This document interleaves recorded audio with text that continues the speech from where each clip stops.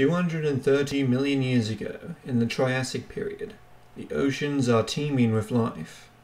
It is hard to believe that only around 20 million years ago, around 90% of sea life was wiped out by the catastrophic period known as the Great Dying. Since then, the species that survived have repopulated and flourished. In these low seas, a group of reptiles returned to the waters and evolved into the ichthyosaurs, the most fish-like of marine reptiles. And in that short amount of time, they have created the largest marine reptiles to ever take to the seas. Shinosaurus.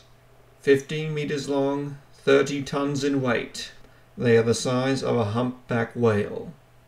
In fact, only some species of modern whale will ever get larger than these giants.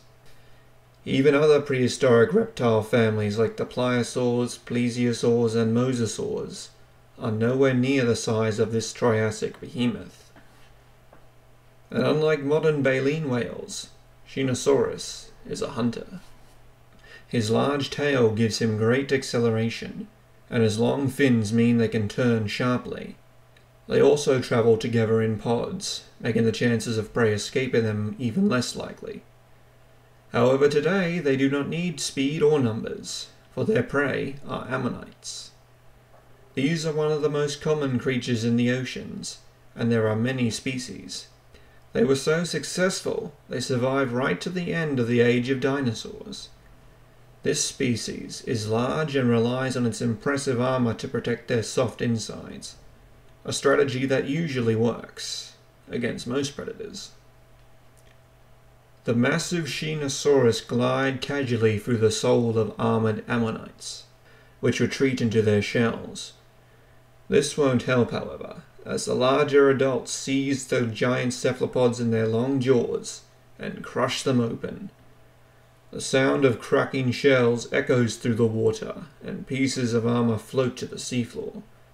The adults consume the soft insides quickly before moving on to the next slow victim.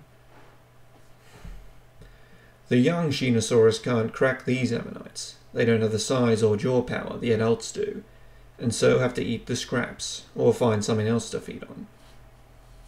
As the pod of giants casually fill their bellies, one youngster goes to the surface to breathe, something all ocean reptiles need to do. As he rises and takes a deep breath, he notices the erupting volcano far inland. This world is still racked by many volcanic eruptions, as the supercontinent pushes and grinds deep underground. But beneath the waves, all is peaceful. In fact, the Shinosaurus would never have gotten this large if the seas weren't plentiful. Unfortunately, the time of these giants is short-lived. Another mass extinction at the end of the Triassic will wipe out the massive ichthyosaur species and make way for new ocean reptiles. But never again will they get this large. Hello everyone and welcome back. Today we will be breaking down one of the largest animals ever to live, Shinosaurus. Shinosaurus was a massive ichthyosaur that lived in the late Triassic period, between 237 million and 227 million years ago in the western United States. It grew up to 15 meters long and may have weighed up to 30 tons. Their remains were discovered in 1920 in Nevada, and excavated 30 years later, uncovering 37 individuals of varying ages.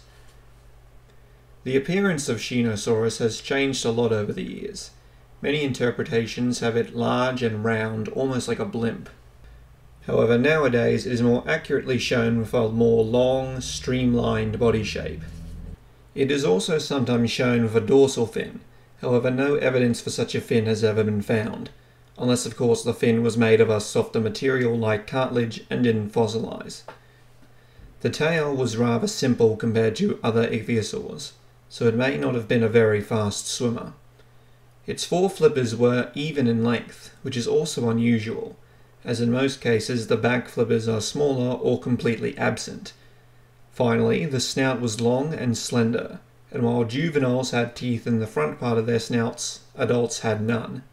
It is suggested that Shinosaurus were deep divers that mainly fed on squid and other soft-bodied prey that were common at the time. This doesn't mean that they didn't go for other prey, of course, and could have even hunted other ichthyosaurs. Being so adapted to marine life, it is likely that Shinosaurus gave birth to live young. We know that at least some ichthyosaurs did, because of incredible fossils like this one, showing a mother and unborn young frozen in time. It is important to know just how fast ichthyosaurs colonized the oceans. They first appeared at the start of the Triassic, at around a meter long, and in as little as 3 million years, there were species as large as sperm whales. And from there they evolved into creatures as large as Shinosaurus.